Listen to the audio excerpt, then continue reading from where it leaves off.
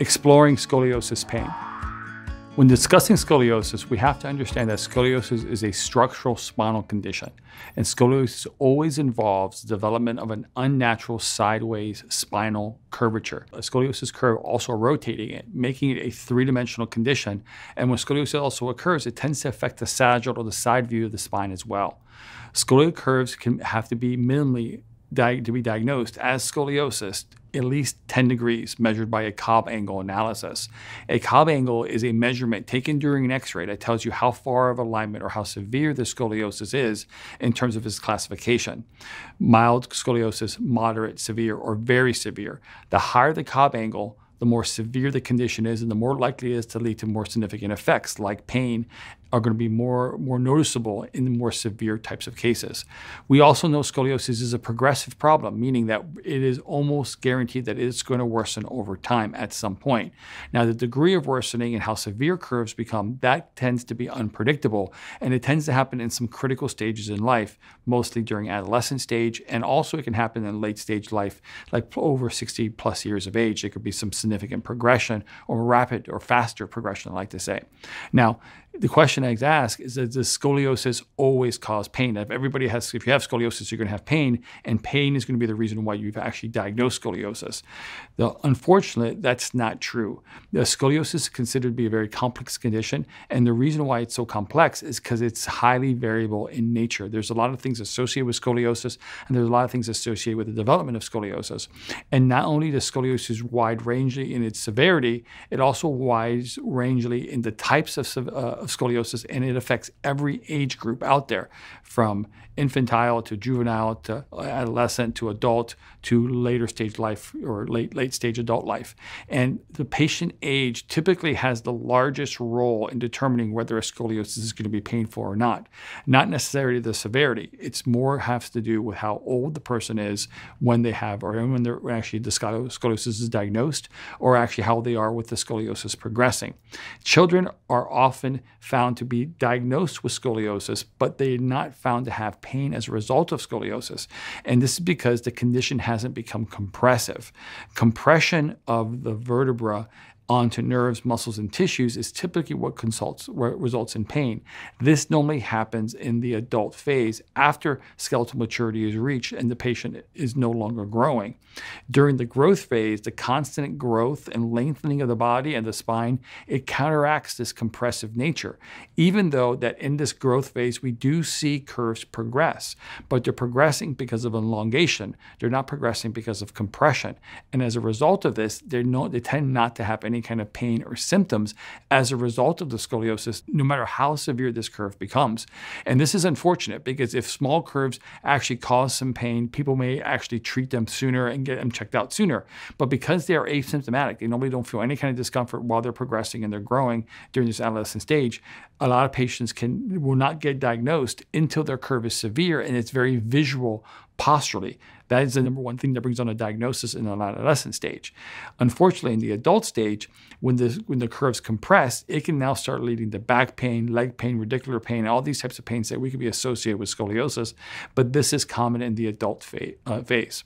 How bad can this pain become if you start experiencing pain? Well, unfortunately, scoliosis induces a lot of uneven forces into the body.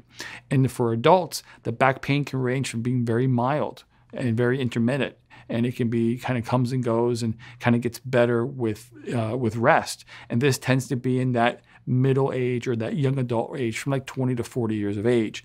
As the curve progresses in the adult stage and becomes more chronic and so becomes more compressive, it can unfortunately lead to more chronic and debilitating pain. And this tends to happen as patients get older and where the curve is located. Now, the curve location, the most common curve type to cause pain will be a lumbar curve, and it tends to be affecting on the left side of the body, having a left lumbar curve, causing problems into the left leg and the left hip.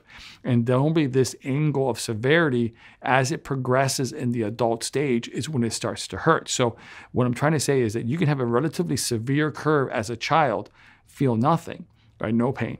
That curve progresses very, very slowly in the adult stage, and it starts picking up speed, and now it starts compressing. That same curve that didn't hurt as an adolescent will now start causing pain in the adult stage. In addition, there is something called ATR, or angle of trunk rotation. As rotation increases as the curve gets bigger, it tends to be more associated with pain in the adult form. So as we see more postural deformity, more compression in the adult form, we tend to see more associated pain. That this progression in the adult stage is what leads to pain. Now, nerve compression can occur because the body's putting pressure down onto these nerves that exit the spine. And once you compress these nerves, the pain can be radiating down into legs or arms, causes radicular type of pain. So these types of symptoms is unfortunately not uncommon when patients with scoliosis progress in the adult stage. This nerve pain going into the extremities can also lead to tingling, numbness, electric shock-like sensations, and it can lead to a whole variety of different types of symptoms resulting from the spine and the scoliosis. Now, a lot of times, patients with scoliosis can complain of muscle soreness, muscle pain, muscle fatigue. And in fact, the most likely types of symptoms tend to be like this. They tend to feel okay when they wake up in the morning, and as they go throughout their day, because of compression, the body fatigues and compresses, and they feel worse going to bed. And then as they rest and sleep, they wake up the next day feeling a little bit better. As the pain gets worse and more severe, they start waking in the morning feeling stiff, and then they take a little while to loosen up, and then they restart that cycle again. So it increases as they compress themselves throughout the day. Now, children, adolescents sometimes can feel muscle pain as well, but normally their muscle pain is a result of the curve progressing, leading to asymmetry into the muscle tissues, which actually helps support the spine. And as these curves actually progress in the adolescent stage, the muscles are trying to support this asymmetrical curve, and some muscles are working stronger and some curves are working less because of this asymmetrical tone, and this can lead to some muscle stiffness. But it's normally not significant in the adolescent stage. As when it becomes more significant in the adult stage, is that these curves have been there so long that the muscles start becoming very unbalanced, and it can lead to strain, it can lead to sore muscles, it can lead to unbalanced muscles. And what happens is muscles on the one side become overused, and the muscles on the other side become underused, and this muscle imbalance leads to an issue.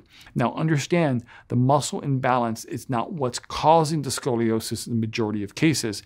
It is reacting to the scoliosis. So normally just doing muscle work or muscle things to try to make your muscles stronger normally doesn't produce the results that we want in scoliosis patients, because it's a result of the curve, not a cause of. Now, there are some cases of neuromuscular scoliosis that could be the muscle imbalance, could be the reason why they're developing scoliosis, but that's a very small minority of scoliosis cases.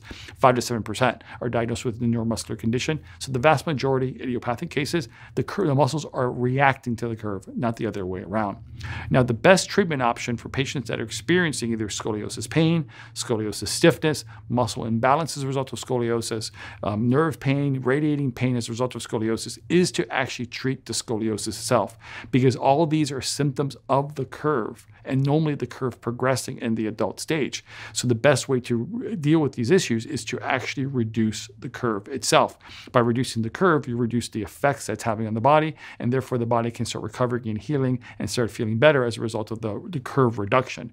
Unfortunately, the majority of time, the way symptoms are treated in a scoliosis patient is they're treated the symptom and they're not treating the curve. They're treating the muscle imbalance, treating the nerve pain, they're treating these symptoms of the curve.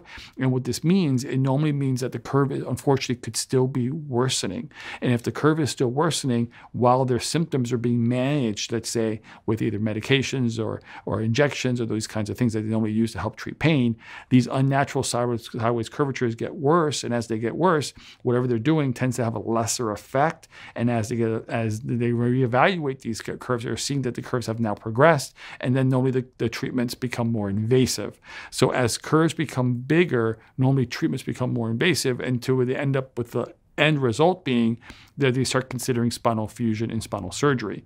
When we work on a curve reduction through very specific types of care, using specific chiropractic care, using adjustments to help move the spine closer back to normal, using physical therapy and rehabilitation to help rebalance the muscles and tissues, using traction devices to help push the spine back into a straighter alignment, while getting the curve reduction to occur, the body can start to heal and repair itself, and these symptoms that the patient is feeling as a result of the scoliosis improve because we're correcting the cause, not just trying to treat the symptom.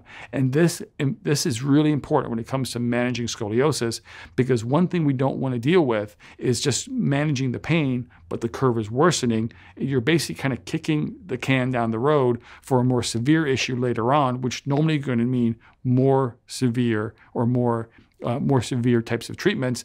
And the treatments are typically going to be more invasive to your body. So dealing with the curve while it's smaller will always produce a better result. And when we get curve reduction to occur and we can hold the curve reduction, now we start influencing progression, because in the adult form, the number one factor in progression is the size of curve. So everything being equal, a 50-degree curve will progress faster than a 40 faster than a 30. So as your curve progresses, it starts progressing faster, causing more and more problems and more symptoms. Where with our type of approach, where we're trying to reduce the curve and trying to deal with this curve at the actual size, and then we're doing treatment and therapies to try to manage the curve and strengthen the curve around this new reduction, we're impacting how fast the curve is progressing, because we're actually making it smaller.